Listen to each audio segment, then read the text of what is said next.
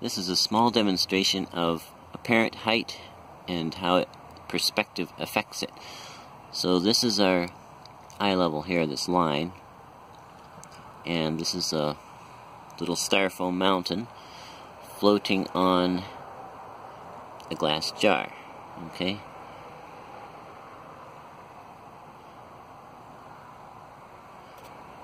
Now, as this gets farther,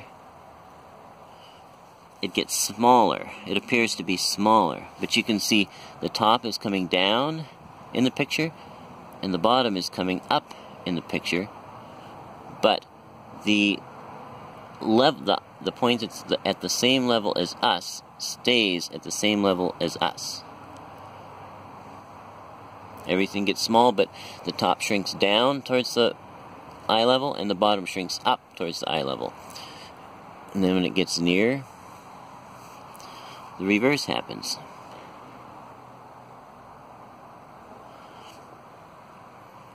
But you can see that that which is above our eye level is always above our eye level, and that which is below our eye level is always below our eye level.